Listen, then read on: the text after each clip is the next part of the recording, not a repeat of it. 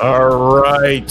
Hello, fans, and welcome to another episode of High and Tight, coming to you live on our social platforms via StreamYard. I am John Nolan, the Prep Baseball Northern Virginia Scouting Director. Joining me this evening is the Virginia DC Scouting Director, Jason Burton, and the Virginia DC Assistant Scouting Director, Jordan Jones.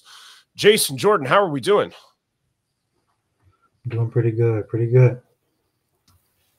Amazing. I'm following Jordan's energy. Is everyone thawed from Monday and Tuesday? Not quite. I'm still kind of frozen, you know. Monday may have been the coldest night of my life.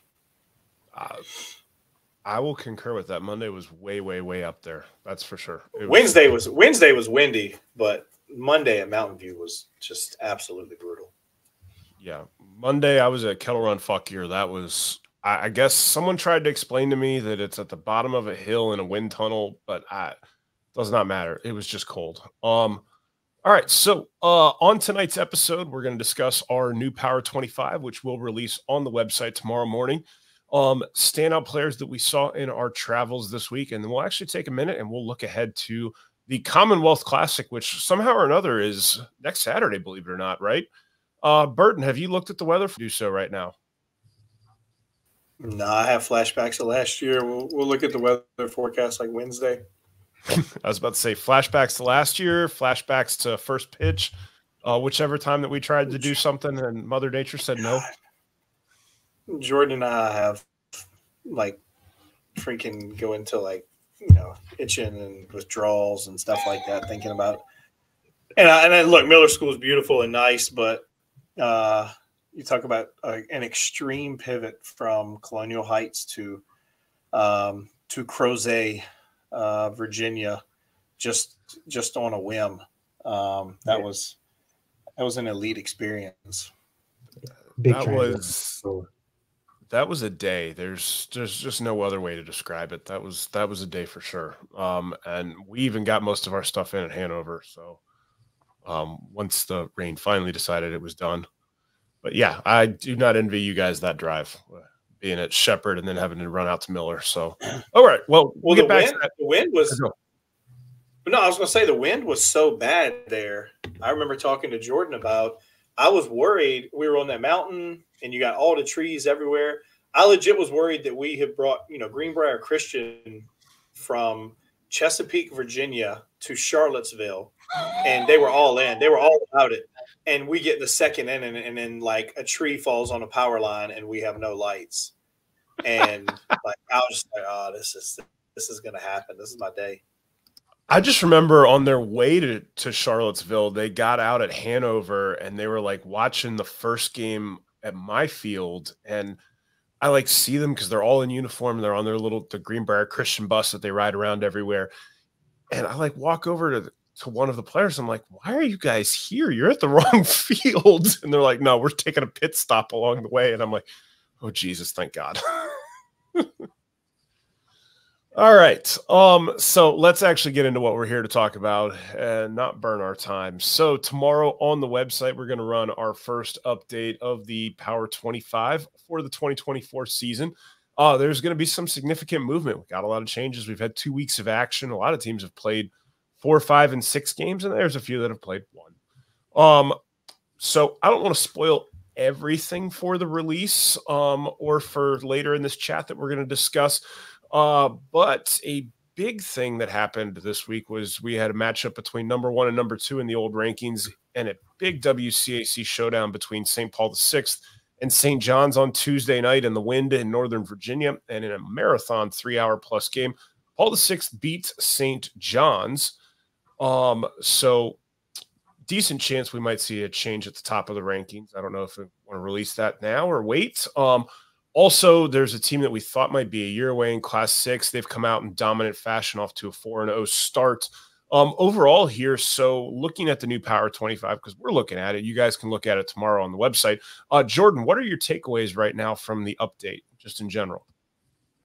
I mean, well, obviously the Power 25 had some early shakeups early in the season, some upsets, some teams going down. So definitely some sneaky teams in the state that are little bit ahead than what we thought. But it's just good overall to see the depth that we have going so far with some younger teams taking out some of the bigger teams early on in the season.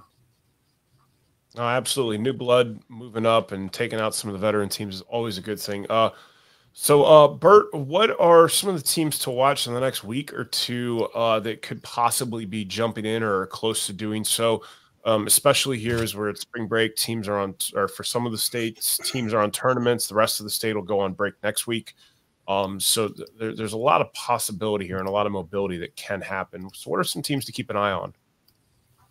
Well, I think my biggest takeaway is just the weird and strange fact of like people, chirping staff members about Power 25 rankings and just making just very odd and off the wall comments and stuff about Power 25 and where their team is ranked and this, that, and the other. Like, it's just very strange for people to do that, but it happens. I think, people got to understand, hey, this is not like, backtracking or anything like that on what we ranked. There were 3 teams inside of our Power 25 rankings who lost arms, some multiple arms for the season that we had no idea about, because people don't outwardly advertise, it's not ESPN, right? It's not we're not D1 baseball and we get, it's not, SIDs putting out, this guy had Tommy John and left the school and this, that, and the other. Like, we don't get those updates. So we're not get them after we put bombs or Burt bombs or Jones bombs. No Woj bomb news. Yeah, no, like we don't get those updates. I mean, like I said, it was 3 teams, and those 3 teams are still going to be pretty good, but they're not on the same level that they would have been at with those players. So everybody just take a breath, and our staff's at a game trying to work and trying to help players. Just leave them alone. But I think the youth movement of one of the teams coming in is pretty impressive. I think the bolts, as they call them, the Light Ridge lightning bolts or whatever. I think they've had an impressive early season start, beating Freedom. The offenses, I got a chance to see them the other night, and I'll get a chance to see them tomorrow. The offense was pretty intriguing. And they got a solid arm at the top in Mason Sprode, who's back healthy. So they're definitely a team to watch. You got some other teams moving in. And honestly, just some teams just haven't lived up to the billing that their roster shows. And I know it's early, but some teams are coming out hot, firing, and ready to go. And some teams, I don't know if they just like kind of coasted into it, thinking their talent alone on the roster was going to get them through. But there'll be a lot of change throughout the season, regardless. No, absolutely. And I will say this, if we hear about player injuries, it's not our place to necessarily publicize that. So we wouldn't, honestly, unless it's been publicized somewhere else. No, we wouldn't publicize it, but we would take it but we would take it into account when we're ranking a team, for sure. No, I know. I'm just saying, in general, just throwing that out there as a disclaimer. If we hear about someone's injury, that's not our business to tweet or share. Even unless it's already out there somewhere else. All right. So again, Power 25 tomorrow on the website. Make sure you check your update. Jason, top of your head right now, are we going to wait 2 weeks here again on this with breaks going on, or are we going to go ahead and roll it again next week and start doing every Monday? No, I think we'll go every Monday because most everybody's playing this week in some way, shape, or form. Most of the Nova teams are on break, but they're playing, especially your more premier programs, if you will.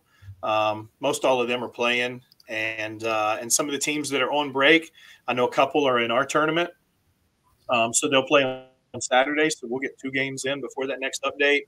The plan is to update every single week, and then we'll release Private School Top 10 this Tuesday. All right, there you go. So every Monday, starting tomorrow, updated Power 25 throughout the high school season, Private School Top 10 rolling on Tuesday. We'll probably wait a couple more weeks, but eventually we will get to doing a small school top 10 as well. So let's go ahead and shift our conversation here. Let's talk about player standouts. Guys have been running around like chickens with their heads cut off. Pardon me. So every week we're going to discuss players that stood out. I do want to point you guys towards our scout blogs. Those are going to be much more detailed notes. Nolan's notes, my releases on Wednesdays, Jordan's on Tuesdays. Burton puts 2 out, one a week, Mondays and Thursdays. Much more detailed information on those stories, so please go to them. But we're going to briefly talk about all of the games that we were at this week as we go here. So far on the season, our staff in 2 weeks plus some scrimmage time has seen 41 games and 70 different teams. I'd say that's pretty good for 2 weeks, right, Jordan? Yeah, sounds good. I love it. I love it. I feel like Burton thinks we're behind pace right now, right? I always think we're behind. Foot's got to stay on the gas.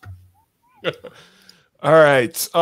So we have games to talk about, teams that we saw. I'm going to go ahead and tip this one off to Jordan first.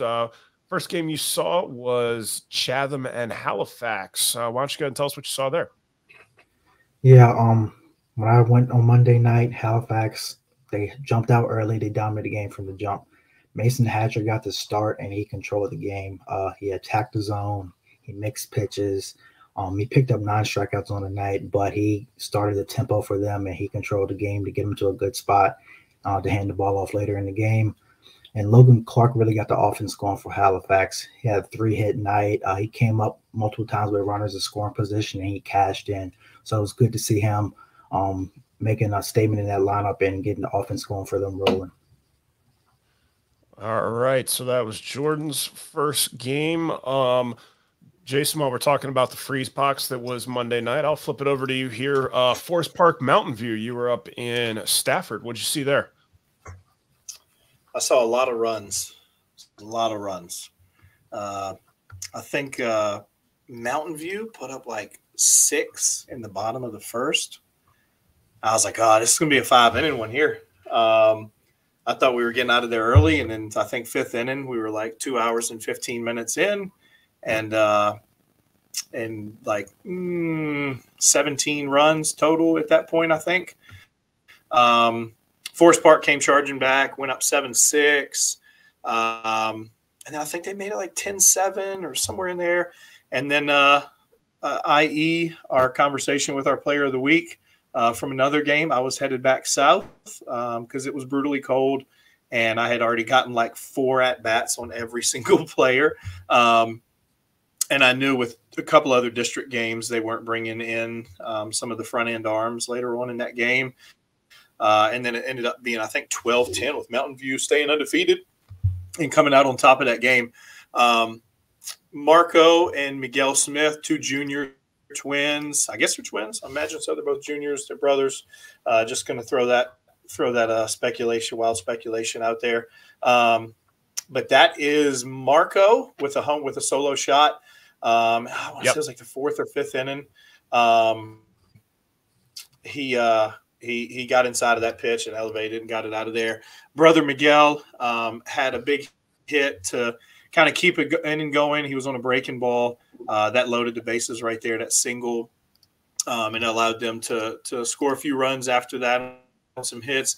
Aiden Albright, VMI commit 2025. He was in center, long, lean frame, looks the part. There we go. Had a hit, short to contact. He's strong, long strides, got some arm strength in the outfield. And then one guy I came away with impressed. I've seen video on the swing, never seen him in person. Really liked the way the swing operated on video, but was Will Fry, left-handed hitting catcher for Forest Park. Got a ground ball by first base right here in this at-bat, and then worked a really deep at-bat here, got a fastball and went left center, I believe, for a double. I think it was 3 RBI double. It was a good swing. He looks the part. Compact frame. We'll see where he ends up positionally, but he can hit. All right. Okay, so then to my Monday night game, I went and saw a little rivalry showdown between Kettle Run and Fuck here. Always fun to watch these two. I try to make sure I get this game at least once a year. They face off twice. This one was the one at Kettle Run. Really, really interesting game, back and forth. It was really tight early. Jake Mulhern got the start for Kettle Run. He's pretty good early, actually. Punched out a bunch in the first 2 innings. Was low 80s, got up to 83. Had showed some feel for his breaking ball, a little bit of different shape on it as well. So 2025 arm there, Jake Mulhern. The kid just pitches. He's been Kettle Run's top arm for a couple of years now. I thought he was really good early. The game was 3-3 for the longest time, and then in the top of the 7th, Fauquier was able to actually really kind of break the game open and ended up cruising to a pretty big win there. But those games are always big fights between the two of them. The one that I was really interested to see, and I didn't get a great video of him just because of circumstances when you're watching hitters, is 2025 catcher Jack Graham, who is back at Fauquier after being at PDG last year. The kid's physical. I like the athleticism. I like the way the swing works a little bit.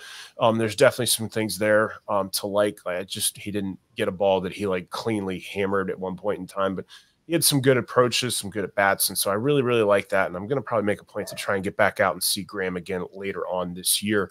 So that was my Monday night. Fauquier taking down Kettle Run. Jordan, back to you here. Godwin Atlee. Yeah, so the game kind of got out of hand early on, due to some misplayed balls for Atlee, but I mean Godwin took advantage of it, scoring on pass balls, arrows, things like that. But I mean the pitching staff really dominated the whole game. Charlie Gunn got the start. He set the tone for them, and then it was able to hand the ball off to their deep pitching staff. Zach Boyd got the ball, and he dominated in his two innings of work. It was 84, 87. He got up to 88. But the thing is, for me, his slider was really working. He set it up early and then just broke it off a little bit on the outside plate for later strikeouts. And then to close out the game, Hunter Ross came in, and the breaking ball was really working for him. He got ahead in the count with it and ended the count with it. So it was really good to see him be able to land that breaking ball. It's been a little bit inconsistent in the last few looks that we had, but his ability to land it was a good look for him. And all three of the pitchers on the night, they picked up 3 strikeouts, so it was just a good showing of them as a staff, attacking the zone early, getting quick outs, and leading at Godwin to 11-1 win. All right, Burton, your Tuesday night, you were back up in Northern Virginia a couple nights in a row. I don't know what you're going to do with yourself. Woodbridge and Colgan, what'd you see there? Big showdown in the Cardinal District. Well, first off, I just love traffic so much that I just keep wanting to drive there. But no, back at Colgan, got a chance to see a good matchup. An uncommitted senior, Aiden Ellerts, was on the mound for Woodbridge. I know, Nolan, you saw him last year and was really impressive, especially with the ability to use the breaking ball. I thought it wasn't as clean of a look as you saw last year. There's still a ton to like about the breaking ball. I thought he tried to go to the slider a little bit too much. It just wasn't working as well as the curveball was. I thought the curveball was working much better. Still mid-80s arm, showed a changeup. I really liked the changeup. I thought it was his second or third best pitch on the night, but definitely an interesting uncommitted senior arm. And then definitely, honestly, the driving piece of getting up there to that game on Tuesday outside of Ellerts was Gavin Knox. Get a chance to see the 2027 Virginia Tech commit. It's been a while since we've seen him. Pretty proportional frame, not super long, not necessarily compact, just kind of average frame. Pitchability, throw strikes, mixes in off speed. He threw 2 breaking balls. I thought the slider was better than the curveball. He was getting around the curveball a little bit. I want to say he was, I don't have it right in front of me. I know he was like 84, 86. I can't remember if he touched the 7. But I know he was 84, 86. Held it fairly well through the first 2, started to fade a little bit in the third. Just a really strong out and just came right at hitters. Is not afraid, attacks the zone, can use that slider later in counts. I thought he added a little bit more depth to it as the outing went on. And then the standout offensively on the night for me was Julius Banner-Reese, Future Games alum. Had 3 hits, 5 RBIs, a grand slam. Side note, I was on 95. Or probably not on 95, probably like on whatever that road is coming into Manassas and Colgan. You know it, Nolan. I already know you're going to say what road it is. 234. There you go. See, I told you. But I was probably on that road headed out. Same thing. It caught 3 or 4 at bats, and they were getting ready to go or they had just gone to the pen. But good look overall, especially for Banner Reese. Just had a really solid night, and I think Colgan ended up winning that game like 7-0. He had 5 of the RBIs. I know Bassett had 1 RBI early, so yeah. All right, and then my Tuesday, absolute marathon zoo of a game, showdown between number 1 and number 2 in our Power 25, our preseason Power 25. St. John's out at Paul VI, big showdown in the WCAC between the two. Back and forth affair, a 14-10 game. Paul VI hung an 8 spot in the first. St. John's kept clawing back, got it to, I think it was 11-9 at one point, and then Paul VI put 3 more on in the bottom of the 6th. Just an absolutely crazy game. I don't know, it was 11-10, pardon me. Just a lot of mature at bats. I will say this before I start talking about arms and stuff like that. The one thing that was a big takeaway for me is a lot of times when we go to high school games, umpires will give 2 to 4 to 12 inches off the outside corner. And when you're an Auburn commit arm or a big time, when you have a big plate and you're a big arm throwing 87, 88 miles an hour, if you can throw the ball a foot off the outside corner, not many hitters are going to do much with that. The one thing that was a big takeaway for me with that Paul VI St. John's game, and the reason there was so much offense against good arms, is that they were calling a college strike zone. They were making the hitters or the pitchers throw the ball in the strike zone and attacking these hitters. And the hitters were all being aggressive. They were taking good at bats. They were hitting hittable pitches and putting them in play on both sides. I mean, Clayton Arma got the start for St. John's, the Auburn commit. It was my first look at him this spring. He was up to 88, touched to 90 early, kind of held that velocity. Yeah, he gave up that 8 runs in that first inning. He ended up throwing a scoreless second and a scoreless third. And no, Coach Gibbs was not abusing him from a pitch count standpoint. He gave up that 8 runs in about 26 pitches because Paul VI was just being really aggressive on fastballs in the zone and taking them the other way and doing a good job of putting barrel on the ball. You had the first pitch of the game, Alex Peltier almost went yard to left center. The third pitch of the game, Jackson Soroy just missed a home run off the top of the left center field fence, and then it was just good at bat after good at bat throughout the lineup after that. I will give Arma some credit. He did a really good job of fighting through that, adjusting his approach, continuing to battle, not getting frustrated, and giving his team those 2 good innings, getting out of that first, giving the second and third so that the offense could get going and start chipping away. So a real good showing there from him. He also did some things at the plate offensively, had a couple of really good at-bats. He hits in the 3 spot. First St. John's, up to middle approach, he lined out there in that first one, and then late in the game got a single to fall into center field. So I liked the approach from them. Offensively, I know we talked about him last week a little bit. The Maryland commit, the center fielder, the leadoff guy for St. John's. He led the game off. He also jumped on the first pitch of the game, went with a double deep to center field, and that is Nate Houghton Henley, the 2025 Future Games alum. He had a couple of hits on the game as well, so he had that double right there. He's going to have a single later on in the game. Made some big plays throughout the game as well, as he's a big part of what St. John's does offensively.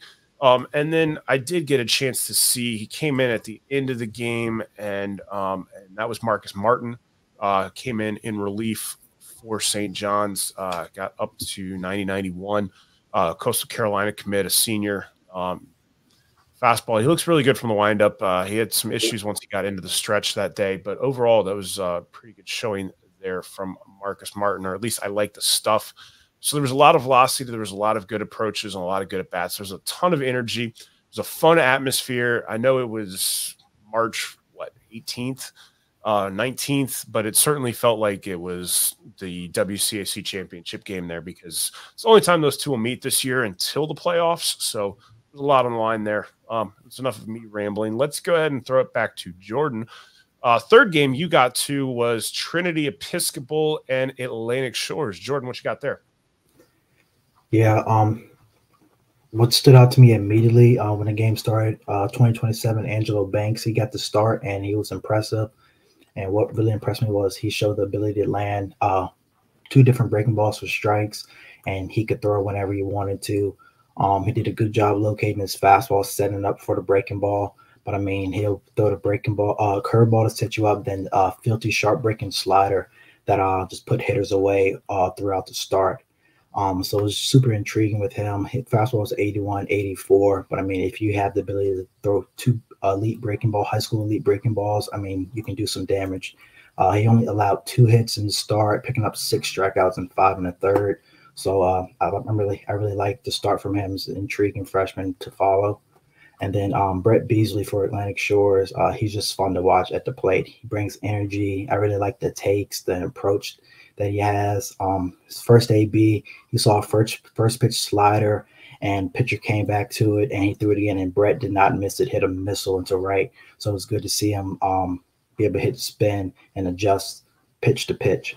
And then for Trinity Episcopal, Jalen German got to start for Trinity.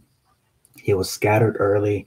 He worked into deep counts, but I mean, he seemed to always find a way out of the inning, making a very important pitch. He was 85 to 88 with the fastball, but touched 90 and 92 one time each. So it's definitely some life there with the fastball. The slider was inconsistent throughout the start. He showed feel for it early, then would lose it, but he gained feel for it later in the start. But just having the consistency with the secondaries will be very important for him going forward. But I mean, it's a lot to like when you look at the metrics and things like that for German. And then lastly, Lawson McLeod, 2026 right-handed pitcher. He came in for relief, and he was pretty solid. He was 88, 91. He held the velo fairly well. Fastball was working the corners, jumps on hitters. He's 6'5", lanky, so when he releases the ball, it seems like it's right there on the hitters. He flashed a slider. It was 88 too. It was real firm, but it was more of a cutter shape. I know that he's still developing feel, and he's working with different grips for the slider when I talked to him before the game. But I mean, it's a lot to like with him, future projection especially. But I mean, he got some swing and miss in the outing, 4 strikeouts in the inning and 2/3. So I mean, not too bad. It was outing for McLeod on Wednesday. All right, and Wednesday, let's go ahead and go to you, Bert, for your Wednesday. 3 days in a row, Northern Virginia, Light Ridge, and Dominion. You got there early from this one. I did, very early. And obviously the obvious reason is to see James Nunley BP, as well as some other bats, but definitely you come for Nunley and you get everything else in addition to. It was 25-mile-an-hour winds blowing directly out of like center right field. And when I tell you he launched baseballs, he absolutely demolished baseballs. I joked with a few scouts, like he had like 60 raw power in a 25-mile-an-hour wind during that BP session. Nolan, I know you've been to to Dominion, and the trees out behind center and right field, like some pretty good sized trees, some oak trees and stuff. And he was halfway up, like plucking them off of the trees. Yeah, those are some mature trees. They've been there for a minute. So, yeah. Yeah, and he was losing baseballs left and right. Donovan Newell lost a couple as well. Righties didn't have as much luck, but if you were a lefty on that day, it was an easy one to get the ball up in the air. Caden Succi came out and started, was up to 91 early on. I thought the curveball was better than the slider on the day. Showed a few changeups, got some swings and misses up in the zone on the fastball. When he got to the second inning, the velo kind of was really up and down that inning. But again, these are some guys that were thrown into a 20, 25-mile-an-hour headwind as a pitcher. So it was definitely a different day to be a pitcher that day. And then the arm that really won the day was Mason Sproat for Light Ridge. He dominated his outing. I saw him early on last year. I think this was week 2 this year. I saw him week 1. I think it was. Yeah, I think last you year. saw him opening night last year. Opening night, I thought. Yeah, I saw him really early. It was versus OP, I believe. I thought he just moved so much better. The body looked better. Last year, he didn't really show the breaking ball because he was just kind of getting back into things from surgery. He just looked much more comfortable. The breaking ball, obviously, it showed better. He showed it in general. The velo held pretty well. He had some carry through the zone on the fastball. I thought overall it was a really, really strong performance. And then there were one underclass bat and then one junior bat. You got Jimmy Burpo, who is now starting second baseman. Started at shortstop last year. Pretty simple approach, pretty quiet, good bat to ball skills. I would say above average bat speed. Delivered some hard hit balls up the middle. And then one of my favorite hitters in the 26 class, Ben Drinkwine, big physical kid. And just to put it simply, the kid just hits. You see, he gets down in the lower half there, elevates that ball, sac fly to fairly deep left center field to score a run. Just a really strong offensive group for that Light Ridge team. I mean, there's not many kind of dead outs, especially in that first 5, 6, 7 of that order. You got Donovan Newell at the front end. I think Tyler Rowling is hitting in the 2. He hit an absolute bolt out of center field in what was, I guess, maybe his 4th at bat. He can defend it short. Like it's a really strong team all the way around for Light Ridge. Oh, all right. So that was Light Ridge Dominion. That was your Wednesday. Let's go ahead and jump ahead to my Thursday. Hopped it on over to Alexandria and begrudgingly sat in Beltway traffic, but we'll get to that another time. That's not West Potomac or Alexandria City's fault. So catch a pair of 2025 arms to see Austin Dean and Liam Jones facing off here. So West Potomac ended up losing this game. Alexandria City jumped all over West Pot there in that second inning, especially against Dean. Big rally, some errors behind him, a couple misplayed fly balls, just some really good at-bats from Alexandria City as they came out and they jumped out big. I'll give West Potomac credit. They did a really good job of fighting back and not getting 10-run and hanging on and trying to push the game back into it. And they actually did a good job on Friday night, too. They came out they're playing on PPN against Centerville, which I'll talk about here briefly in a couple of minutes, and did a good job of rallying and coming back with a win there. But the big ones were the arms. Austin Dean, the 2025 left-handed Virginia Tech commit. I got to admit, I really like the way the arm works. I see it. He's big. He's tall. It was 86, 87. He got an 88 in the first inning. Was mostly 6 to 7 there. Really, really, really leaned on a slider a lot in that first inning, which was 76 to 78. That helped him out quite a bit. He got a bunch of punch outs in that first inning, 2, I believe. Could have had another one. Another case here of the umpire calling an over-the-plate strike zone for the most part. So some good at-bats from Alexandria City. They were able to fight off a lot of pitches and make Dean work. And then, again, they punished him a little bit in the second inning, which is unfortunate, but that's the way it goes sometimes in high school. There's a lot of projection left. That kid is far, far, far from a finished product. I definitely absolutely see what Tech is seeing in him. And while that was a bit of a down outing, his second outing, just talking with his dad, knowing what we've seen from him before, be willing to bet that there was maybe a touch of it's the second outing, a little dead arm going, because that was also something I think I saw a little bit here in Liam Jones, 2025 uncommitted right-handed pitcher from Alexandria City. He was also 86, 87 early, showed a breaking ball. It was a little more of a curveball, 73, 74. He threw well. We've had his velocity 88, 89 at a scout day in February. He was a little higher last week. I will say that he did hold his velocity. I popped the gun back up in the fourth inning. He was still pounding away at 86. So that held. I like the athletic frame. The arm works there. So there's some good things to like in Liam Jones. So if you're a coach looking for a right-handed arm, and there was a coach or two there to watch him on Thursday night, make sure you guys are reaching out and hustling on there. He's one of the better ones that remains uncommitted in that 25 group right now. So again, that was Alexandria City's victory over West Potomac on Thursday. Yep. And let's go ahead and throw this back to Burton for Spotsy and Culpeper, where you went on Thursday night. Yeah, solid game. It was pretty tight, throughout. Tyrus Knobs for Culpepper. Really strong outing for him. Strike thrower, low 80s. Held his velo, competed in the zone. Didn't get to the breaking ball to the second or third inning. Really just tried to kind of dominate with the fastball early. Again, strike thrower, competes, arm works. And then also for Culpepper, Gavin Alvarado started shortstop. Had a few walks and worked some ABs and stuff like that. Shows his athleticism at short, lean strength, athletic frame, moves well. I don't know long-term if he sticks it short, but the athleticism is there to allow him to move around to some different positions, and the foot speed is as well.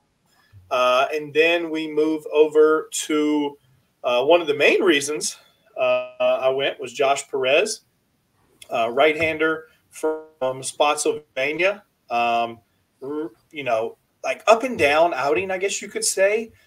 He had some command issues at times, but the arm is absolutely electric. It is just a demon bowling ball sinker. First two pitches he threw were 90, 91. I was like, okay, here we go. And showed the breaking ball a little bit. I really like some of the changeups that he turned over. It's high-end arm speed. It's still raw. There's still a ton of polish to add. It's a durable frame. Really a lot to like about him. And then Jake, I hope I pronounced this right, Erbst. That's what I'm going with. Shortstop. He kind of showed up like in pregame. I saw he's got the bright cleats on, and the body and the way he moved and the way he handles himself in pregame. So I knew we had something there to really get a look on. Line drives, middle backside, wider stance, athletic. I would say slightly above average runner. He can defend in the middle. The hands work. Average arm strength came in. Really low side arm to subby slot, upper 70s. Just a good athlete. All right, Jordan, I skipped you last time. Sorry about that. Let's go ahead and go back to you. Atlantic Shores and Greenbrier. So you got to see Shores a couple times this week, huh? Yeah. So Greenbrier, they came out throwing haymakers early. They really took advantage of some walks. And then Michael Urbaniak got the offense started going. He had a hard hit single on a fastball, his upper 80s on the outside half. He went on to have a multi-hit night. He's super aggressive to plate, looking to crush anything that comes across the plate. I like the approach behind the plate, some arm strength. He's really tough back there. He shows the will to really block balls behind the plate. So there's a lot to like for the Longwood commit. And then for Greenbrier, Thomas Conrad, 2025 VMI commit. He was also impressive. He only picked up one hit on the night, but everything was hard hit contact when he came up. He showed an approach, ability to use the whole field. And then Tucker Roop came in on the back end in relief, and he was effective. He used his big breaking ball. I think he threw maybe like 4 consecutive times as soon as he hopped on the mound. He got outs. It was a low 80s fastball, but the breaking ball was effective. And then for Atlantic Shores, Brett Beasley, I know I talked about it offensively, but he came on in relief, and he really surprised me. His stuff was electric. It was 87, 90, touch 91, but the slider was the difference maker. Came in reeling the slider, got swings and misses. It was firm at 79, 81 with some depth, and he picked up quite a few strikeouts on it as well. But there's plenty of intrigue with his two-way ability. So I'm really interested to see how he keeps going with his development on the mound for sure. All right. Urbaniak's probably I was going to say Urbaniak's probably most complete offensive catcher in the state, regardless of class. It just hits. Hitters hit, man. Speaking of hitters hitting, my Friday got over to PPN. Big Northern Virginia tournament started Friday night. I think VBCA is co-hosting it.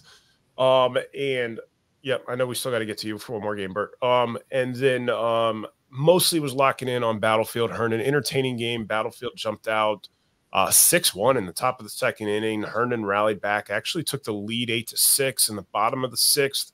And then Battlefield calmly rallied for 4 more runs in the top of the seventh. The big jump out one here was in the first inning at the first pitch that he saw. 2027 Tegan Leach with his third double in 2 days just absolutely demolished this pitch to left center field. Big physical kid. We talked about him last week when I got a chance to see him pitch. Big impact offensively for him there, 2 RBI double early in the game. Also saw Yogi Colangelo had a similar double, beats the center fielder over the top of his head. That ball nearly went out to dead center into a wind at PPN, which would have been like 380, 390 foot shot. Goes for a triple for him. Absolutely killed that baseball. He had 2 or 3 balls like that that he hit on the day, showing a lot of power there for a freshman. Again, both of those kids are 2027s. We've talked ad nauseum about Battlefield. We've talked about those 2027s, but one who had some really good at bats late, hammered a couple of balls, is actually their 2026 third baseman, Garrett Camp. He, again, saw him pitching. That ball's a line out basically to the third baseman, caught on a short hop, threw him out. In that 7th inning rally, he's going to line this ball into left center, makes it 8-7, and puts the tying run in scoring position here for them. On the Herndon side of things, I was kind of impressed. 2026, Charlie Morgan had a couple of at-bats where he just absolutely barreled balls. He's really, really good backside. This ball was a line out. This one actually gave them the lead here in the bottom of the 6th.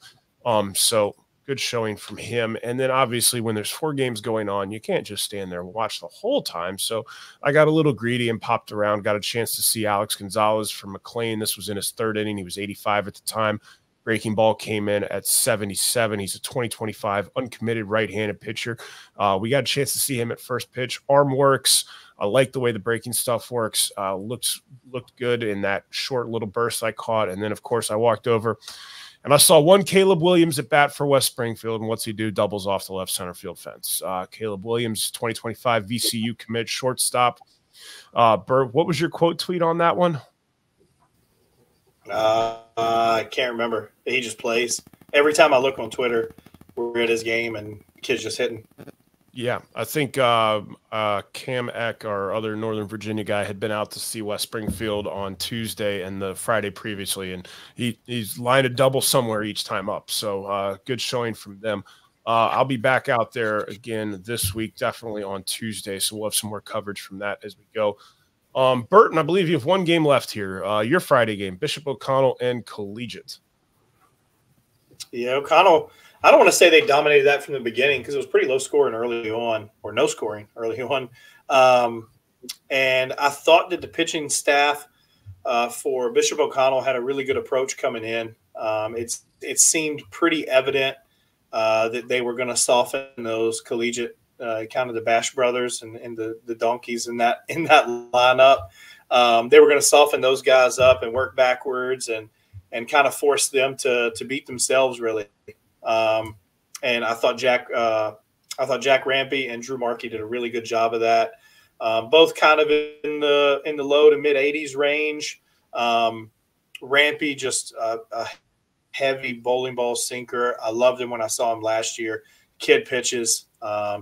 And he just like spun and change up to those guys early on. And they wanted no parts of that. He dominated, went fairly in depth on Rampy and Markey in the scout blog that comes out tomorrow. So make sure y'all check that out.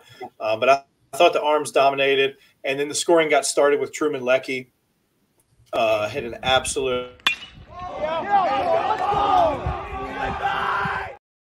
Yes, I left the sound on that on purpose, Nolan. No, the sound needs to be on that. And actually, we're going to play it again one more time just so everyone's paying attention and listens. All right.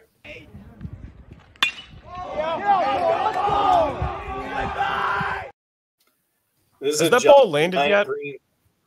Yeah, there's a giant green monster in left field, and there was no doubt that thing was clear of that. He annihilated that pitch. And that started off 1-0. And then it was just kind of they rolled after that. They got some walks. They worked some at bats, had some clutch hits. Guys worked counts, but I thought like best look of the day. The pitchers were really good, but best look of the day was Noah Haught. Started at shortstop. It is an advanced arm across the infield. He went out and took some pregame.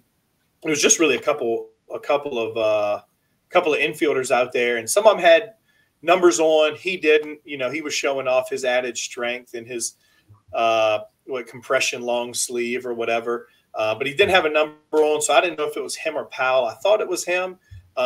He's not as long and lanky as Powell is. But I texted Jordan. I was like, man, this kid has just an absolute chooch across the infield for an arm. I mean, it is a hand cannon. It plays from short. He has the ability to stay there. Foot speed, check swing. Like it was just an excuse me swinging bunt kind of thing. When his first at bat, it was 3-2.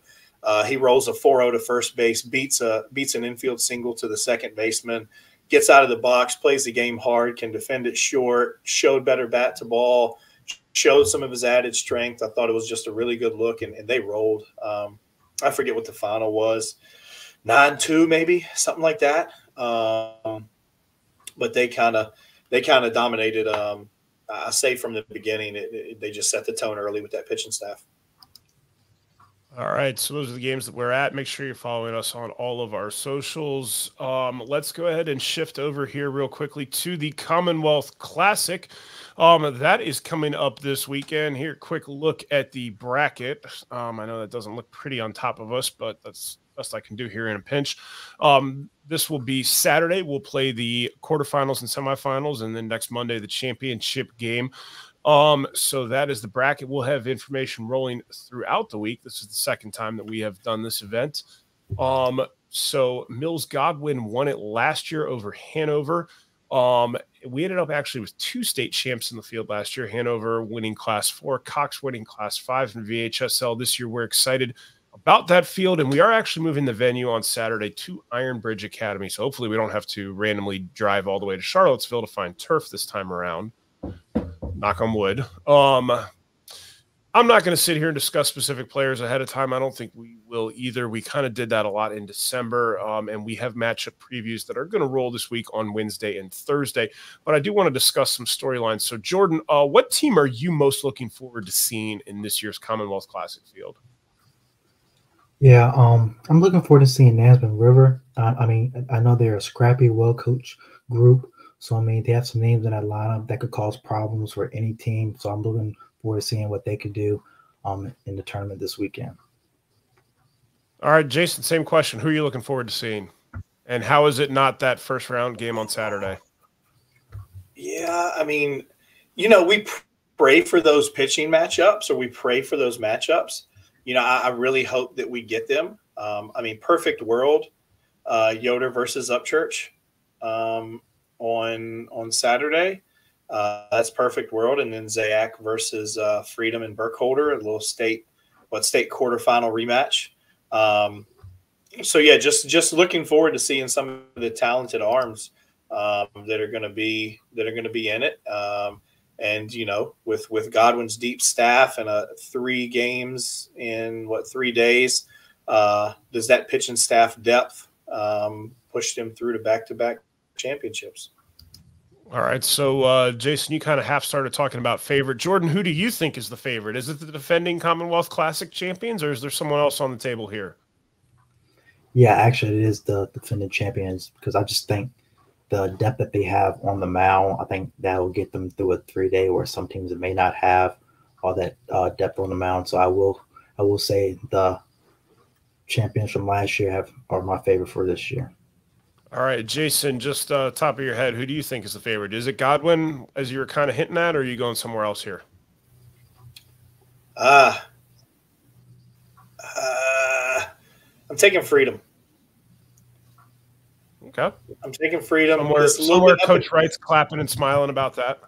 Yeah, and I think we're going to talk to him in 10 minutes. He's in Mexico or Guatemala or Guantanamo Bay or somewhere. But yeah, I think it's the Eagles. It's been an up and down start. Until they got a few days off, they come back healthy and ready to go in a big 6 matchup for that first game. You know, Atlee and St. Albans potentially lose their top arm in that first game, and then have to turn around and face Freedom in that nightcap. So we'll see.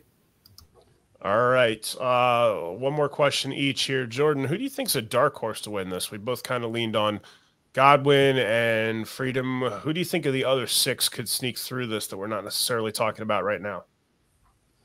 Benedictine's going to be my dark horse team. I mean, they're going to be able to defend. They have some talent on the mound. I mean, just as long as they find enough offense, I think the pitching will definitely push them to get through this tournament for sure. Jordan, can the highest ranked Power 25 team be the dark horse? I'm just asking. I'm just asking. Well, I mean, if they're not the favorite, what are they then? Yeah, look, I care about him. He's in his feelings now. No. You got him all flustered. I can see it on his face right now. That a boy. No, not at all. No. I mean, I just think I had to get it before we signed. They have lost some guys.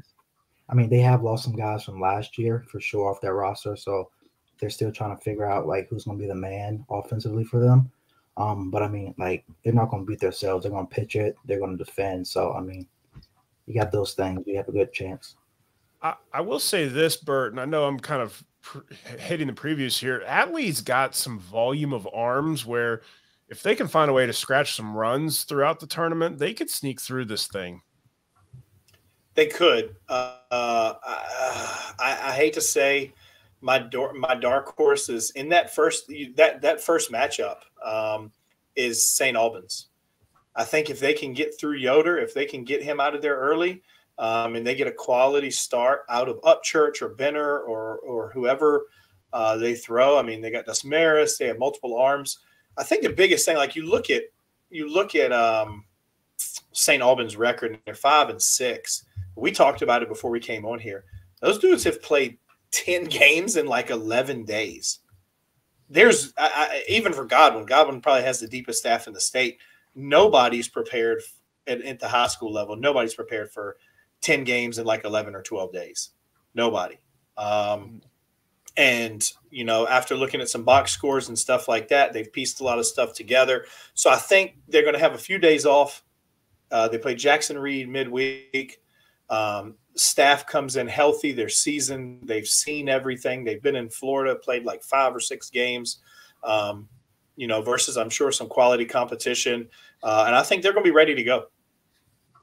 All right. So again, keep an eye out for previews. We're going to have just some general information coming out Tuesday, and then matchup previews on Wednesday and Thursday on the website. And then hustle on down to Richmond this weekend, Saturday, weather permitting. Fingers crossed. It's going to be a wonderful Saturday of action. Those first 2 games will be played side by side at I'm already blanking. Great brain I have going right now. Side by side at Iron Bridge. Yeah, I don't know, man. My brain's in 6 places. Iron Bridge. And then those games will move to RFMP for the semifinals on Saturday nights. We'll be at either one. And then the championship game on Monday night at RFMP. So hustle on down. There should be plenty of awesome action for that. Also, we have announced our full early summer event slate and posted the Mid-Atlantic Trials, the Summer State Games, the Top Prospect Games. We even added a second Top Prospect Games for our Road to Lake Point series this summer. Jason, any overall notes on all those? Yeah, if you want to get to UR Top Prospect Games, I would imagine you need to do so in the next 7 to 10 days. We are at 71 registrations, and we're going to cap it at like 80, 85. I think last year at this time we had like 10 registrations maybe for that event. So it's a pretty popular event right now. We have a little over 100 for state games. So if you haven't requested, go ahead and do so. And then obviously we have the other ones at now Liberty and at Paul VI Mid-Atlantic Trials, and then junior state games at UR the day after Top Prospect Games. And one thing I will add, just as I'm going to say it every single time for Mid-Atlantic Trials, that is on May 18th, right? 19th. May 19th. 19th. It's the day after the private school state championships. It is very much in the middle of many public school seasons. We do not want public school kids signing up for that event unless their season is completely over, which none of you will know at that point in time. So that is targeted for private school kids. All right. So if you've not done so, make sure you're requesting your invites to those events. We will sell them out. Invites have gone out, so please make sure you're hustling on that. With that all said, I think that's just about a wrap on this episode. We'll have some short hits. We'll announce our player of the week tomorrow. Team of the Week on Tuesday. Keep an eye out on that, and then make sure you're following us on all of our socials, and we'll see you out there.